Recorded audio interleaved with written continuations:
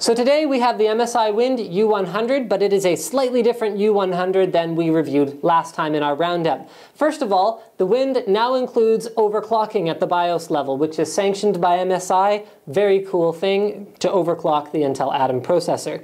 Next thing, the Wind is now available with a 9-cell battery. You can see the bulge here is quite substantial compared to the Wind we looked at last time. The 9-cell battery is quoted at up to 12 hours of battery life. It is a 7800 milliamp hour battery, and what's funny is it actually weighs almost as much as the Wind, but that's not to take away from the engineering feat that this battery is, because they've gone and they've taken the same old 6-cell battery case and they've put a 9-cell battery in it using almost the same weight and obviously the same size. So thank you for watching NCIX Tech Tips on the MSI Wind up to 12-hour edition.